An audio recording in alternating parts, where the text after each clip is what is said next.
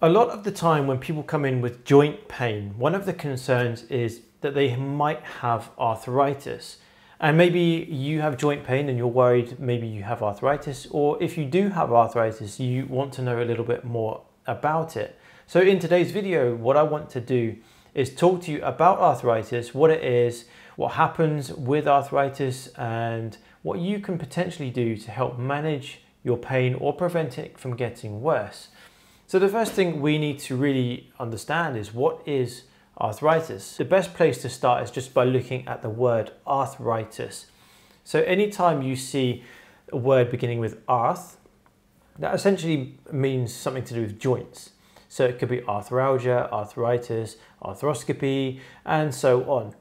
So arth is to do with the joints, and then itis is to do with inflammation. So anytime you see itis, that's basically talking about inflammation. So arthritis, tendinitis, bursitis, and so on. So essentially what we're talking about with arthritis is inflammation of the joints. Now, in today's video, we're only going to be talking about osteoarthritis. So there's different types of arthritis. You have osteoarthritis, rheumatoid arthritis, and many others which we're not going to discuss today. Osteoarthritis is essentially wear and tear of the joints, whereas something like rheumatoid arthritis is more to do with a systemic or inflammatory condition. So anytime I talk about arthritis in today's video, please just know that I'm only referring to osteoarthritis. So osteoarthritis is essentially wear and tear of the joints. Now it can happen in pretty much all joints, but it tends to happen in the bigger joints most commonly. So hips, knees, shoulders. It can also happen in the spine, ankle, wrist, basically anywhere there's a joint, but the big ones are the most commonly affected. Now, generally, osteoarthritis is not an inflammatory condition. Although the name suggests that it is, it's not characterized by inflammation. But having said that, osteoarthritis will often be accompanied by inflammation in the surrounding areas. So things like the muscles and tendons will often have some degree of inflammation. So osteoarthritis is to do with the breakdown of the cartilage that goes over the joint surfaces. Now, to fully understand that, what we're going to do is have a look at a joint model. So here we have a model of a pelvis, a hip, and femur. So this is your thigh bone, essentially. So if you're walking along, this is kind of the pattern that you would see. So if you have a look at the joint, you've got the ball and socket joint. So you've got the head of the femur, and then you've got the socket joint or the acetabulum here. This blue surface that you can see is representing cartilage. Now, cartilage is a smooth, friction-free surface. And what it does is it allows movement, freedom of movement. But in arthritis, this blue surface, this cartilage surface, which goes on the head of the femur and on the inside of the joint as well, on the inside of the acetabulum. So the cartilage in the joints in arthritis starts to wear thin, and eventually it wears down to the point where you expose bone underneath. And when you do that, as you're moving your joints, you start getting more grinding and clicking and locking of joints. Generally speaking, it can be quite an uncomfortable condition, but the arthritis itself doesn't necessarily cause pain, but it's the inflammation around the joint that does cause pain. So the actual arthritis itself is not necessarily always painful, but the pain often comes from what's going on around the joint. Now, what causes the cartilage to break down in the first place? Well, the most common is poor mechanics. So, for example, in people whose joints are slightly differently formed, perhaps maybe at a different angle to what it should be, and that's quite a common thing, it's genetic variation within the joints, that can cause different loading through the joints. So the joint is designed to move in a certain way. But if there's slightly altered mechanics, whether that's from the joint or from anything else, like a difference in musculature, or let's say if it's in the leg or the hip, maybe the foot has dropped, the foot arch has dropped, causing more rotation to go through the thigh. So different mechanics going through the joints can cause difference in loading through a certain particular part of a joint. So that increased usage can start to wear out the cartilage. So that's one way. Having a family history of arthritis doesn't guarantee that you're going to get arthritis yourself. And that's one concern that a lot of my patients have, and maybe you've got that concern as well. Someone in your family has got arthritis and you're worried that maybe you're going to have it too. Now, just because someone in your family has had it doesn't guarantee you're going to have it, but what it could mean is that you could have a similar makeup of the joints, of the muscles, of the way you move. And that alone can cause the wear and tear through the joints. So it's not that the cartilage is predisposed to wearing thin, it's more to do with the mechanics and the way that your body is shaped. So that can potentially set you up for an arthritic joint in the future. Now, one very common thing that can happen with arthritis is trauma. So anytime you've had an accident, like a serious accident that's affected the joints, for example, or fractures or breaks within bones, that can lead to predisposition of arthritis through altered mechanics. And the kind of same thing with your occupation as well. If you're in an occupation, perhaps where you're doing a lot of manual handling, lifting heavy weights, constantly squatting, trying to pick things up, that could predispose you to sort of knee arthritis or hip arthritis. Or if you're an athlete, like say you're a runner, long distance runner, there's a lot of impact going through your knees, hips and ankle joints. So that could set you up for sort of thinned cartilage and therefore a risk of arthritis. Or let's say you're doing some sort of job where you're lifting constantly, so you're using your upper body or you're using heavy machinery. The vibration through machinery can wear the joints thin as well.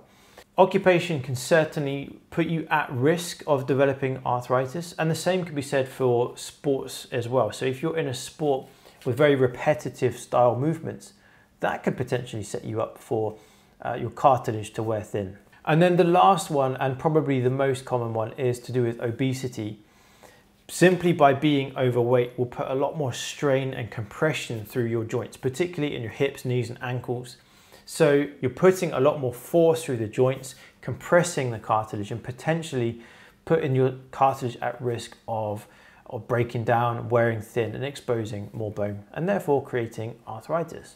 Now, we can suspect arthritis based on someone's age, based on their case history, so whether they've got a certain occupation or history of trauma, and basically what they say as well. So if they're saying there's stiffness in the mornings, they've got clicking, grinding of joints, that can be indicative of an arthritic condition.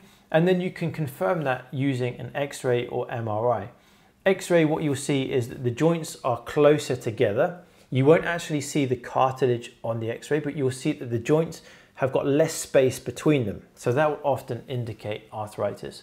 And then on the MRI, you will see the cartilage. So potentially you could see the breakdown of cartilage. But either way, both are very good tools for diagnosing arthritis. So when it comes to management of arthritis, what we want to try and do is patient-centered management first. And there's going to be 4 things that we're going to try and do.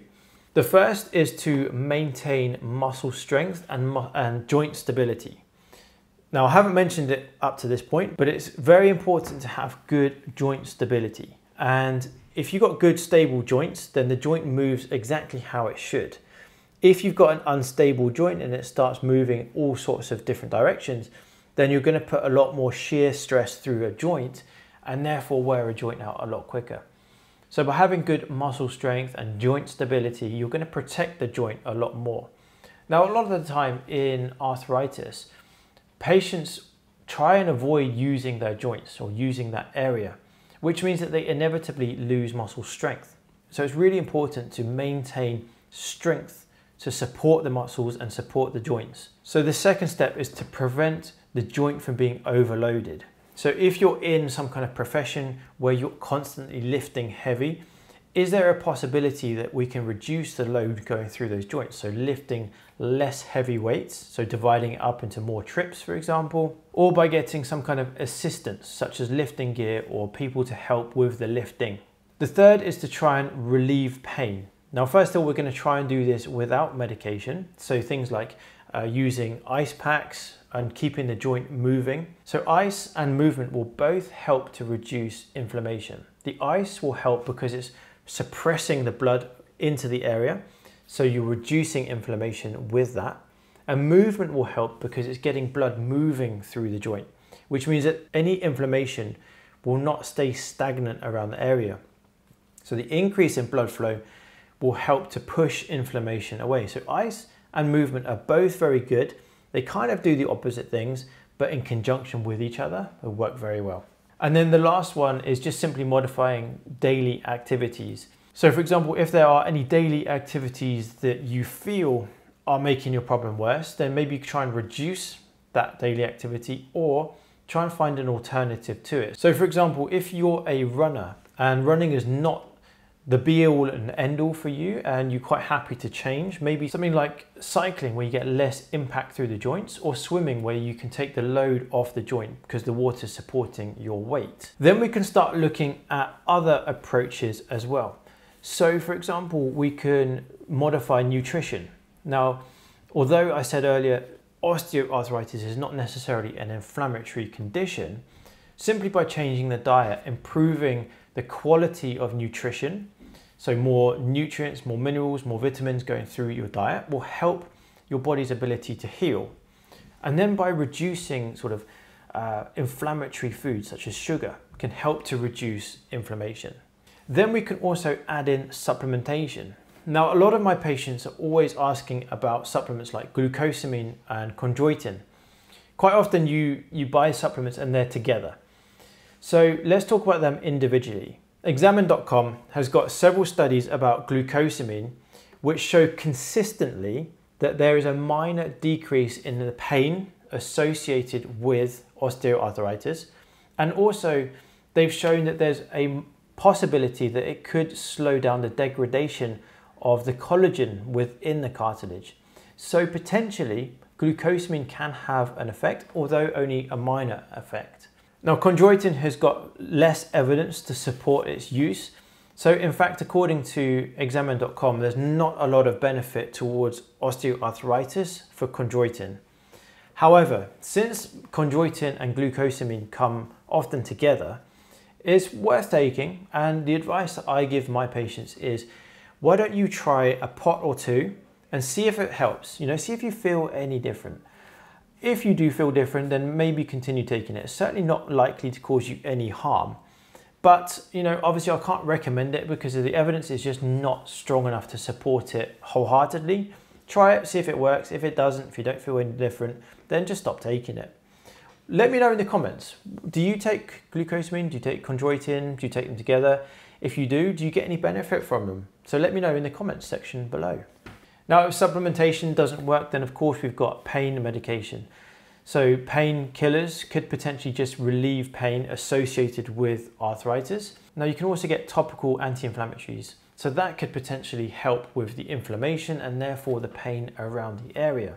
Always speak to your pharmacist or your doctor regarding medication. So don't take this as a prescription for what you should do. Then the next thing is we can look at joint debridement. Now, joint debridement is where your surgeon goes in with a keyhole surgery and just cleans up the joint, gets rid of any excessive cartilage that's floating around or bony growths like osteophytes. So it just cleans up the joint and maybe helps to make it a bit smoother. Now, the cartilage itself doesn't repair. So unfortunately, your surgeon can't go in and repair your cartilage, but they can clean up the joint and just make it work a little bit smoother. Now, of course, if your arthritis does get progressively worse, then potentially you could be looking at a joint replacement.